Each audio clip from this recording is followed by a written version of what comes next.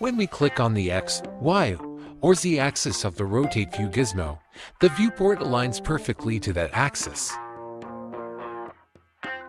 But when we make the home collection visible in the outliner, the cabinet ends up hidden behind the walls.